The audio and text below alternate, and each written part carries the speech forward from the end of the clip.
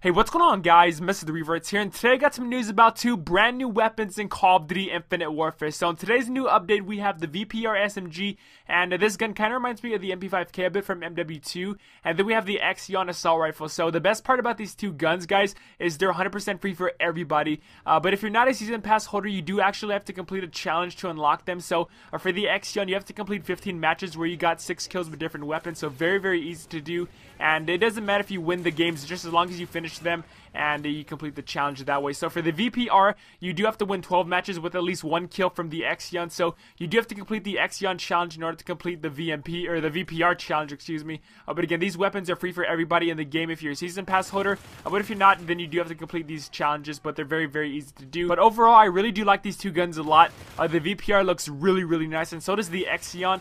But you guys know that I'm a huge SMG fan, so I really do like to use SMGs a lot in the game, and I'm definitely going to be using the VPR. It's actually a double barrel SMG, so I don't think we've ever seen that before in a Call of Duty game, so very, very unique here. And the EON also looks really cool as well, but you guys know that I'm a huge SMG fan, like I said, so I'm definitely going to be using those guns in the game. And I'm just really, really happy that you know, we're getting free stuff in the game, because we've all petitioned to get free stuff in Infinite Warfare, because you know, just having a lot of stuff that's hidden behind the RNG system is you know, not really a good thing for business, because overall you do just kind of have to, you know, give the fans something once in a while for free. And I am hoping that we could possibly get 2 free weapons in the game every single month, because if you guys remember, in February we got the UDM pistol and the RVN assault rifle for free, actually last month at this date too, exactly on February the 28th. So yeah, I really do hope that every single month we're gonna get 2 free weapons. That'd be really, really cool. Now today was a big day for Call of Duty, because we got all this new content coming to the game. I'm gonna be making videos about all the new stuff that we got, so be on the lookout for that, guys. But we also got some more information about WW2,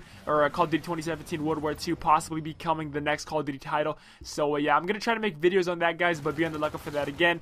And also drop a like if you guys did enjoy, and comment thoughts about these 2 new weapons down in the comments, guys. And yeah, thank you guys so much for watching. I'm a Verts. Have a great rest of the day. Till next time, I'll catch you guys later.